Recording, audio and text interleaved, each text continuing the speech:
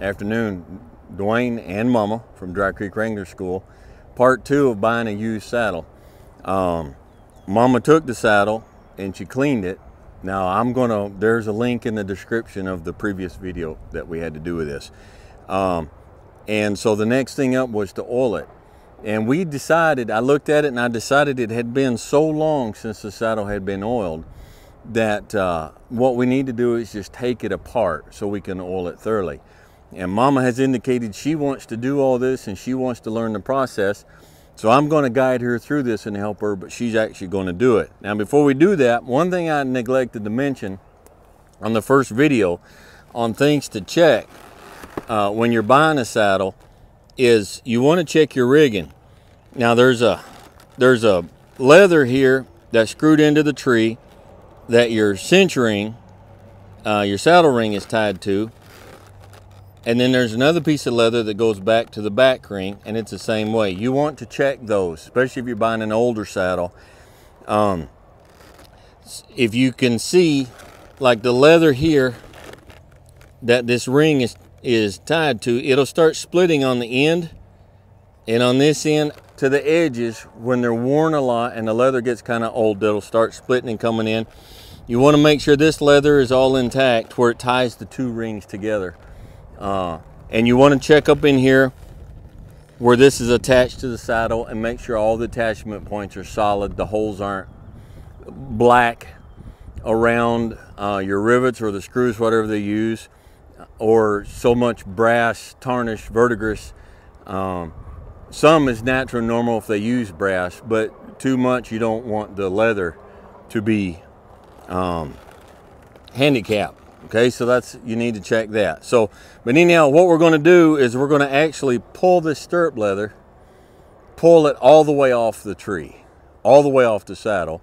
We're going to take it apart, and that way it can be laid out and then oiled thoroughly. Okay, so Mama, go ahead and take your stirrup hobble off first. That'll be the first thing you do.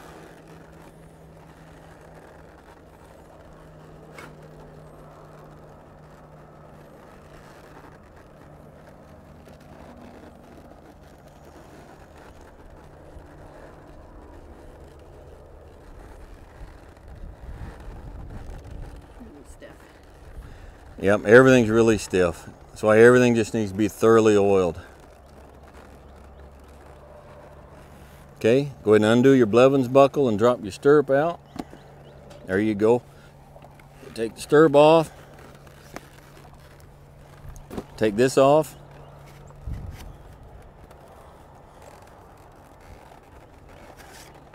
All right, now, this leather goes all the way up in underneath and over the tree and back down. So we're literally going to pull it out. Now, depending on how thick your stirrup leather is, how stiff it is, how long it's been since it's been oiled, the ground seat and how close it is to the bars. There's a lot of different deals on that's going to determine how hard or how easy it is to take these out. And so you'll just have to experiment on yours. So Mama, if you want to pull that out, pull this one. And what I'm going to do is I'm going to come in here and I'm going to feed this up to help. Pull it this way? Yep, just pull it right on out. And you'll have to... Attached? No, it's not attached. You'll have to be vigorous because that leather's pretty thick. It's pretty good leather and it's stiff. See there? There you go. Pull it out. Good job. Oh, I see. Yep. All right. Almost there. Okay, now the fun part's putting them back in, but we'll deal with that when we get to it. So we're going to do the other one. So what you can do is you can take these, lay them out on the table, oil everything really good, oil this bottom up in here, oil it all really good. We're going to do the other one, make sure everything's clean. And also make it easier, you take that apart, it'd be easier to get up here right up against a tree and get all that thoroughly cleaned and oiled, if you're interested in doing a thorough job. So we'll do the other one. No need a video, it's the same process. But then Mama can start oiling. Okay.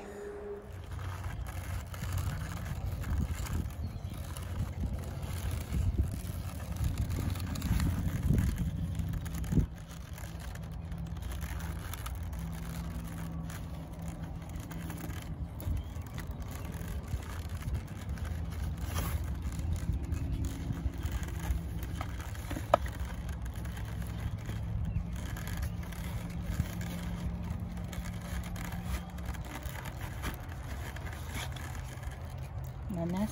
Mm-hmm.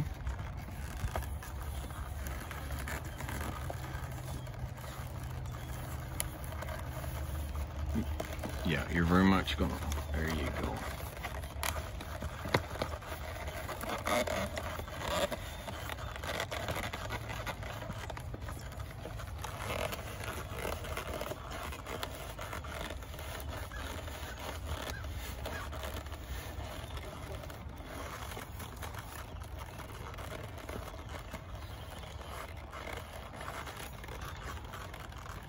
Oh.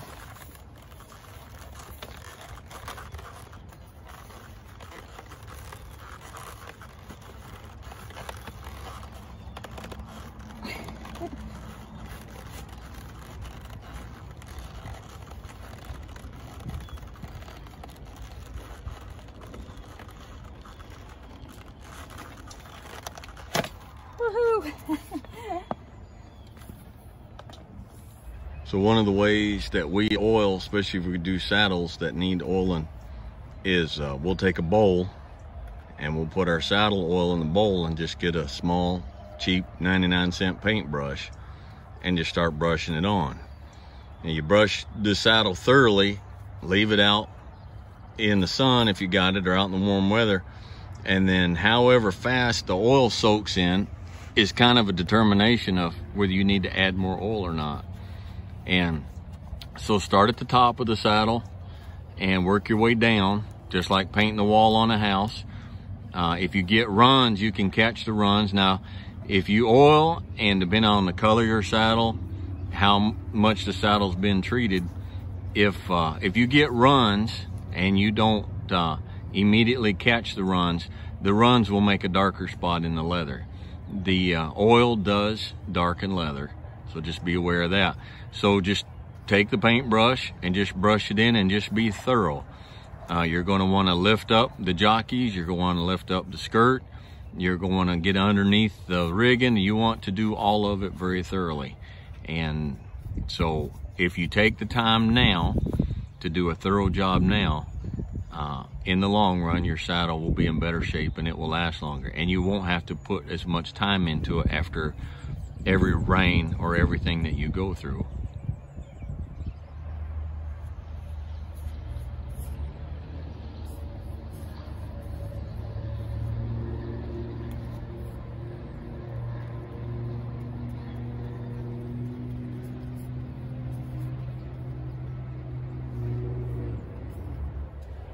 Okay, now you can see how shiny and wet this is.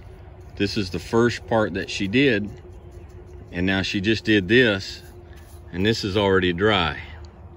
Okay, so that will tell you this doesn't need more oil right now.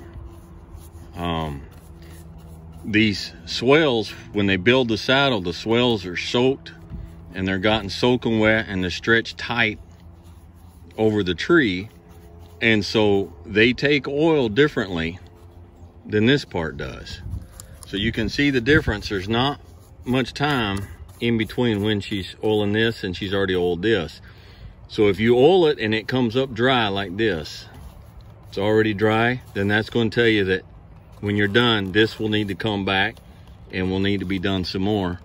But this probably will not. This will probably not need to be oiled as much again. Now it's darker. If you like the orange mahogany color and you say, oh, let's darken it dark brown, it will darken it. But once the oil dries, it's not as dark. It'll lighten back up.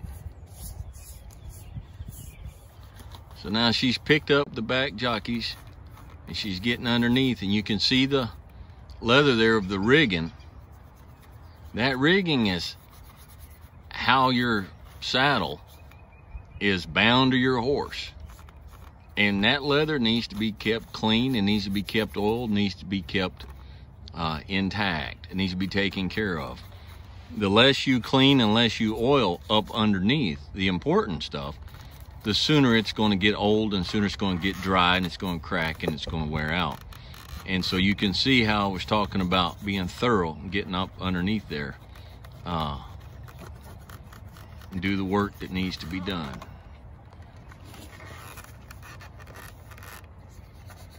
So Mama just asked a question. It's a good question, so I'm gonna go ahead and answer it for you too, because when you're oiling, you may have this question. The rough outside of the leather, the underside, where she's pointing there, where it's kind of fuzzy, you don't need to oil that. You just need to oil the smooth top side of all your leather pieces. But that part in her left hand, up there where her thumb is, you don't have to oil that. If you oil it up on top, that's good enough. You want to make sure you don't neglect your billets. Your billets for your back cinch, billet for the front cinch. You want to make sure you oil the back cinch itself, your breast collar. The only thing you do not oil is if you have a leather latigo. We've talked about in a previous video. That'll just get tacky and sticky, and it'll start stretching and it'll never stop stretching. But everything else, you don't want to neglect anything.